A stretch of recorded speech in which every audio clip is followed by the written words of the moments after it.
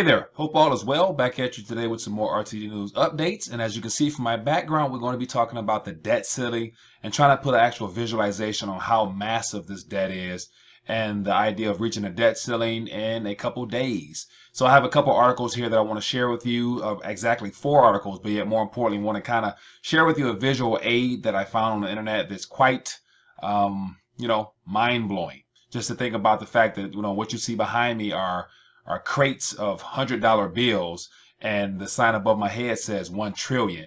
And so this is just a straight on view of how much 1 trillion actually, what it actually looks like if you were to take it into paper form in $100 bills and lay it all out in front of you. So I want to dive into today's articles and just, as always, share my thoughts with you at the very end. Other than that, just leave it up to you to, first article here is from CNBC, and it's actually from last month, but it says, remember the debt ceiling?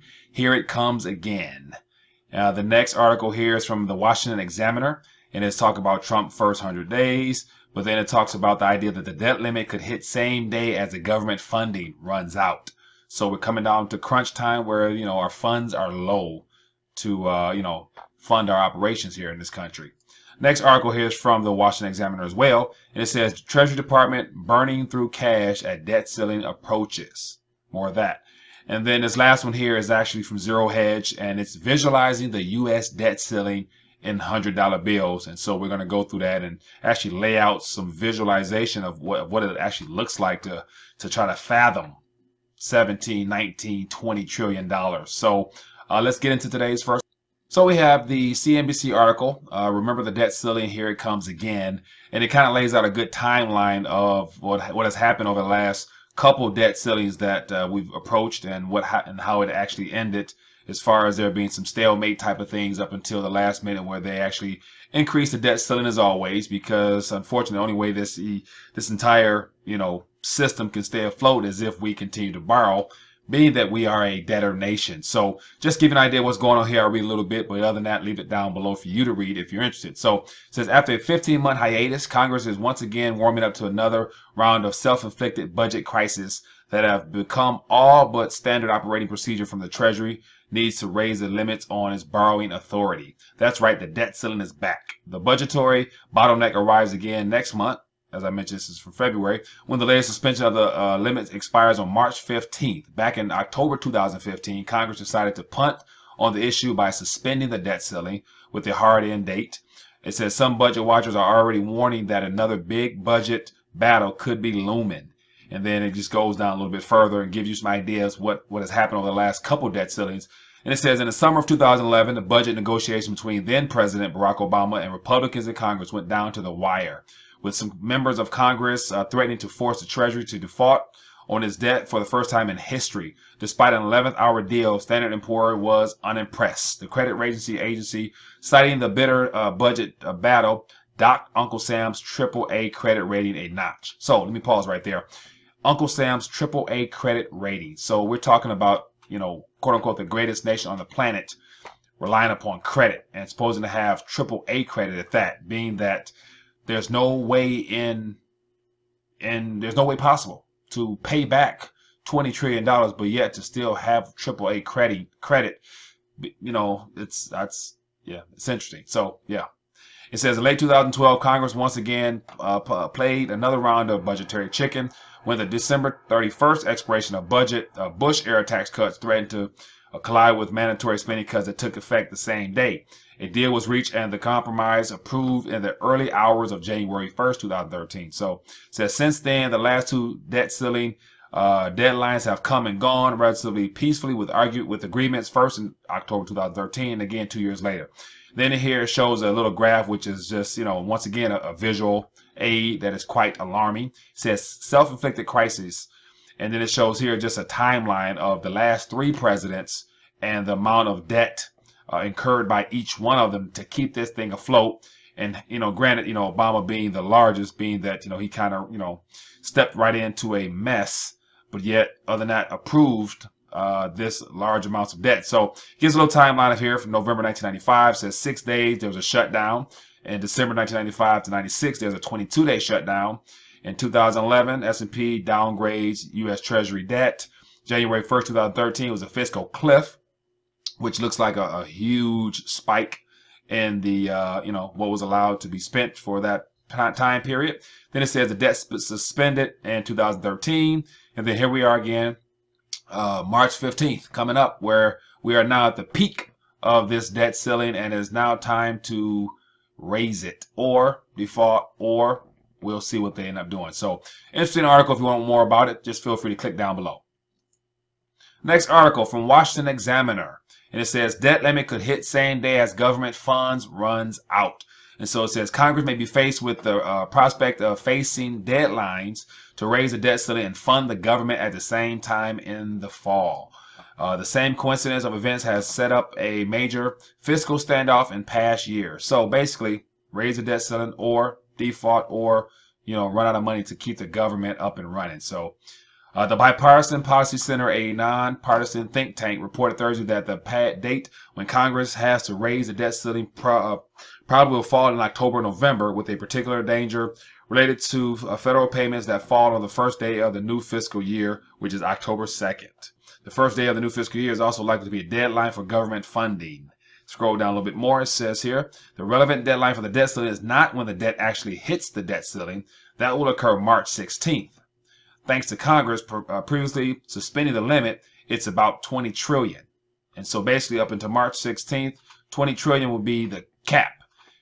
Well, at that point, the Treasury can make use of extraordinary measures, effectively moving federal government's accounts around to continue paying incoming obligations and interest and principal on the debt for several months. So we're just talking about raising the debt ceiling just to pay, as it says here, incoming obligations, interest, and principal on the debt. Never will a politician talk about how to pay off the debt. And to think that they all realize that the debt is a problem and there's no talk of ever paying it off is alarming in and of itself. So running low on cash, we'll see how it all pans out. Next article here. Treasury Department burning through cash as debt ceiling approaches. And so here we have some figures here. It says the Treasury Department has been rapidly spending its large cash reserves ever since President Trump took office over a move that complies with the federal law, but could also make it harder for the government to stay under the debt ceiling once the limit kicks in again later this month. On January 20th, the day Trump took office, the federal government had $382 billion in cash on hand. $382 billion in cash on hand, and the debt ceiling is 19 point something trillion, approaching 20 trillion. And they have $382 billion in cash on hand. That's the equivalent of having a credit card that's maxed out, and you just have enough to basically touch your principal, if that. Not to mention pay your bills, your daily living bills. But yet, just to show how crazy this is, I mean, these numbers are through the roof. And so this visual aid that's coming next will really lay it out visually what it looks like and how it's insane. It says spending all that cash has helped keep the total national debt under 20 trillion. The total debt has hovered around 19.9 trillion since the Trump took office, and would easily exceed 20 trillion by now if the government borrowed money to fund government spending instead of using available cash. But staying under the dubious milestone is probably not why all the cash is going out the door. And then it lists here, Examiner, keeping a low cash balance is required under a law that was passed back in 2015. So keeping a low cash balance is required under a law that was passed in 2015. It says the last debt ceiling legislation prohibited Treasury from increasing the cash balance above normal operating balances right before the debt ceiling return. So yeah, they put a cap on how much money they can actually hold. Specifically, Congress passed legislation in late 2015 that suspended the debt ceiling through March 15, 2017. Until that date, the government can borrow whatever it needs to keep funding itself at levels approved by Congress. So starting March 16th, the debt ceiling will be in effect again, and it will be whatever level of debt the government has racked up. So, interesting. Whatever debt the government has racked up. Never once is it mentioned about how it's going to be repaid. So, but this just to move on to this visual aid. Here's a visual aid from Zero Hedge, and just to start off, give you an idea of just kind of trying to lay this out. This is from a infographic that is at the bottom of this particular link that you can look at. That gives you even more of a visual aid because it's real detailed and things like that. But just to give you an idea here, it says the United States owes a lot of money. For now, there's no debt ceiling. It has been suspended, but in 10 days that changes. Who knows what will happen then. Then it starts off with just basically giving you an idea of what a $100 bill looks like, so we can all kind of know what that looks like. So here's a $100 bill. It says 100, the most counterfeited money denomination in the world, keeps the world moving. And then the next one is $10,000. It's a stack of, 100 ones, 100 bills. Yeah. So it says 10,000, enough for a great vacation or to buy a used car.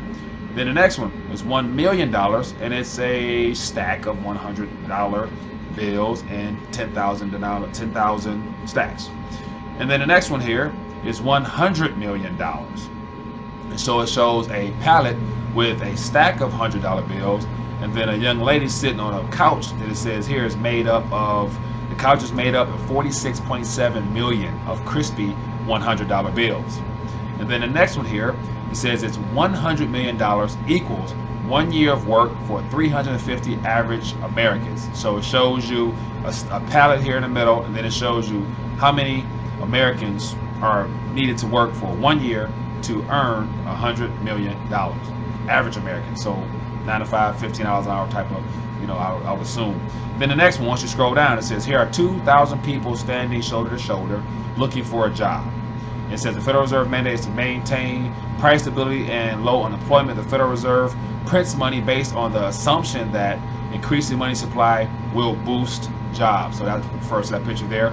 Then the next one here we have 2, 4, 6, 8, 10 pallets and the $46.7 million couch the young lady sitting on. And then it's a guy here standing right next to it just to show how tall it is. And it says this is 1 trillion. You need to you need some help with robbing the bank. Interesting fact, $1 million weighs 10 kilograms exactly.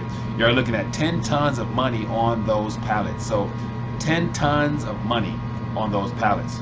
Interesting. And then we go here to, that is $1 billion. That's 1 billion. Oh man, I said 1 trillion. That's $1 billion. So here we have $1 trillion. So this is the actual image that you see surrounding me, and it's 1 trillion is the sign. We have the White House here with the whole full shebang. We got a truck here. We got an airline jet there. We got the same young lady on a couch and one pallet.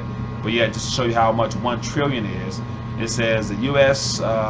Federal deficit was 1.412 trillion, 41% more than you see here. So 41% more than you see here is the deficit from 2011. It says if you spend 1 million a day since Jesus was born, you would have not spent 1 trillion by now. So let me repeat that. If you spent 1 million a day since Jesus was born, you have not spent 1 trillion by now. And that's 2,1700 years ago, according to biblical times. And so here's 1 trillion. Here's the aerial view of the visual that you see surrounding me now. And it just shows you how massive it is. We have a football field with a jet in it. We have the White House and the wings and whatnot. And so here you have all this money here where it's just $100 bills, paper, fiat currency just piled up, equaling $1 trillion. That's 1 trillion. And so here we go. We're about to go deeper into this. And then it goes here, it says comparison of $1 trillion to a standard size American football field, as you saw. Say hello to a Boeing 747. So you can see the White House with both wings to the right. It says, by my reading of history convinces me that the most bad government results from too much government. Quote from Thomas Jefferson. And then here you have the U.S. debt ceiling, $20 trillion, which is in 2017. So it won't even fit in the screen totally, but yet here's how it would pan out. And so we have these tall stacks here, and they just go back, and they go back even further to where you can see the Statue of Liberty in amazement at how much taller these $100 crates are than herself. And then we have a crane on top of a building transporting more carts into this maze of money. Then we have two little trucks transporting the paper in. It says 20 trillion US debt 2017. So just to give you an idea of how much debt that is in the form of $100 bills, it's unimaginable to me. And to think about it, that's debt. That's not like savings account that we have in the bank. We're net positive.